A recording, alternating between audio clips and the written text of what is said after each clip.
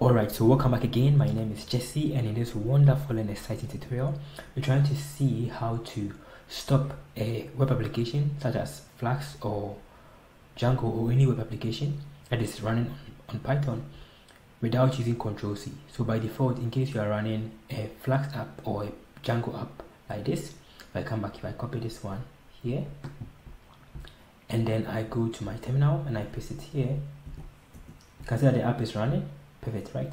So this is the app that is running. Well, now in case I want to stop it, by default the option to stop an application, just go with Ctrl+C, right? So if I go with Ctrl+C, the app automatically stops, right? The server stops running, and then I can't have access to it again, right? I cannot have access to it, it's just gone. Perfect. So how do you do the same thing, stop this particular application from running without pressing Ctrl+C? So the simplest way is just going like this. So let's run it like this. So the app is running. As you can see, this is the app that is running. If I go back to this one out, the app is running. So how do I stop it without pressing Ctrl+C, right? Without this, the simplest way is just go back to your terminal and you'll be using the process manager. So if I go with PS OS, right, and then let's grep the running app. If I go with grep, then let's say I want to grep Python because this is what is running, Python 3. So Python 3, then let's say manage.py. If I go with this, you can see that these are the three processes that is running this particular app, right? So these are the things that have been spun up to run our app, right? So manage.py, this particular same stuff. I can be more explicit and run it like this. So run server, right?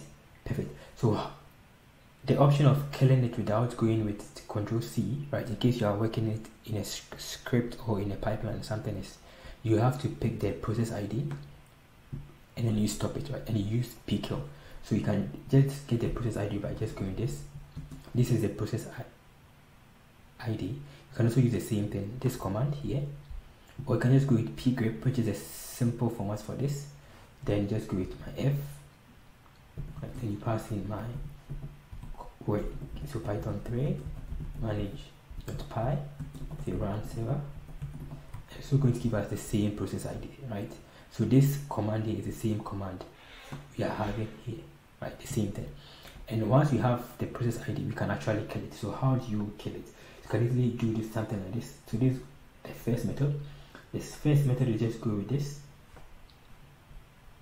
The first method, which is the simplest, is just go with, we already have these ones, right?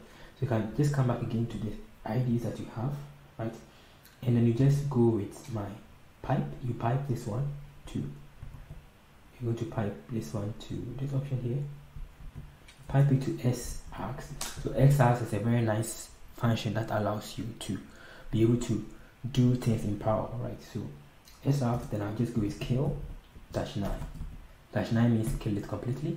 So it's going to shut these three processes there off, right? And you see that it automatically shut down. You could see that it just got killed here, right? And if I go back to the app, it is no more running. If I go back to the home, it's not running, right? So that is the first method. So you just have to first get the process ID using this particular command or this command for the full stuff.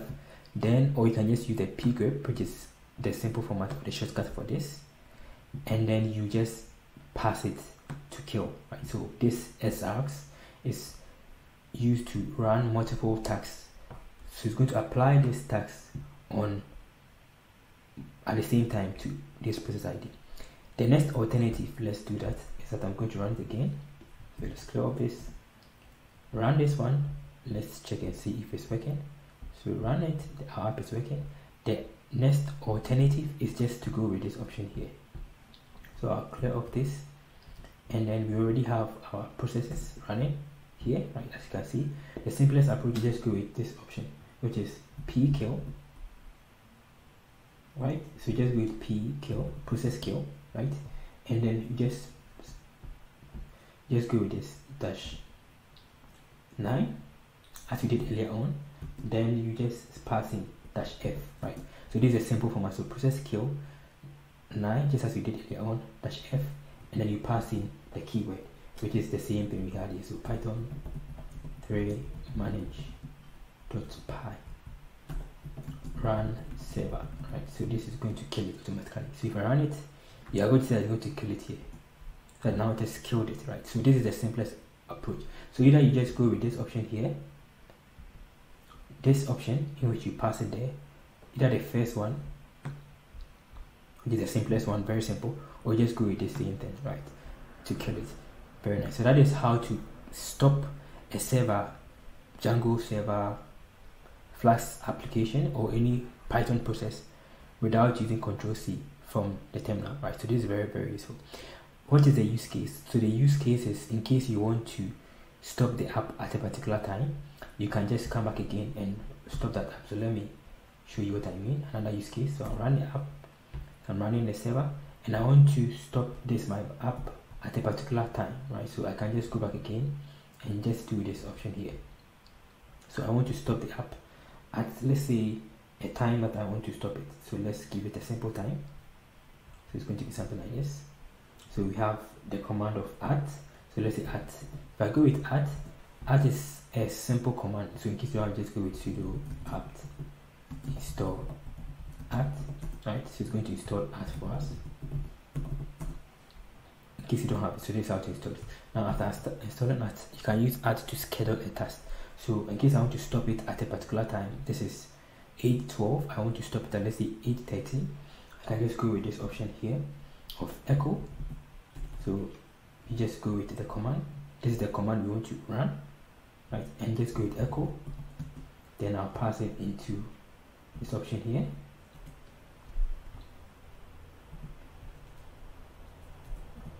So I want to get the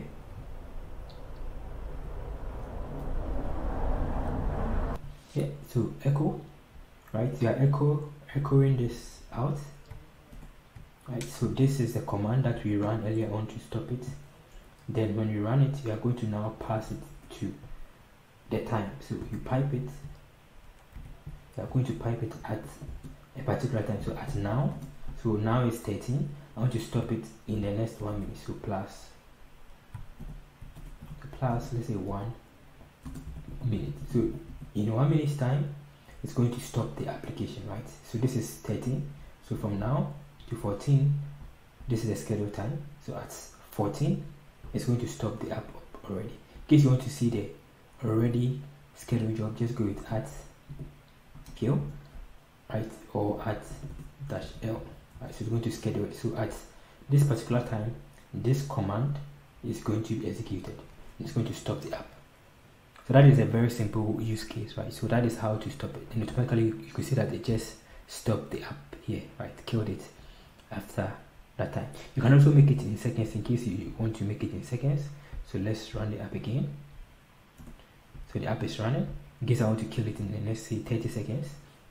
Instead of going with this, we don't have this approach. We don't have 1 second. There's nothing like this.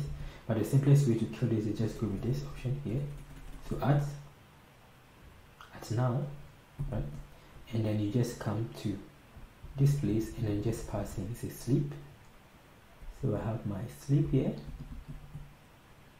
Then let's say sleep for, say, in 10 seconds, right? Then I want to pass in my command, right? So sleep. In 10 seconds, I want to pass in this particular command there. So let's run it. So in 10 seconds, it's going to stop the app, right? So 1, 2, 3, 4, 5, 6, 7, 8, 9, 10. So it's going to add 10 to it. And as you see, it stopped it. So this is another way in case you want to use seconds, right? So you have seen how to stop your Django application or your Flask application or any Python program without pressing Ctrl+C in an automated way using pkill, right? So process kill, we grab the process, pgrep to grab the process and you kill it with this option, or you just go with this particular approach, pkill, and we have seen how to combine it with @, right, to do it automatically. You can also use cron jobs to do the same thing. So thank you for watching this tutorial. See you in this tutorial. See you another time. Stay blessed. Bye.